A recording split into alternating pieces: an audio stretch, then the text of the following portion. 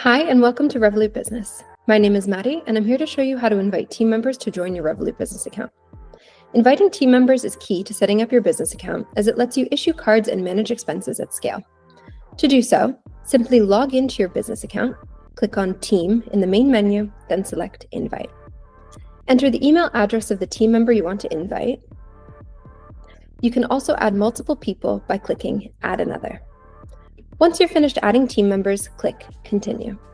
And when prompted, select the role of the team member you want to invite to set their level of access. The admin role gives full access to your account, while the member role is more restricted. For this tutorial, we're using the member role. At this point, you can issue a card to the new member under Assign Card and set controls under Spend Programs.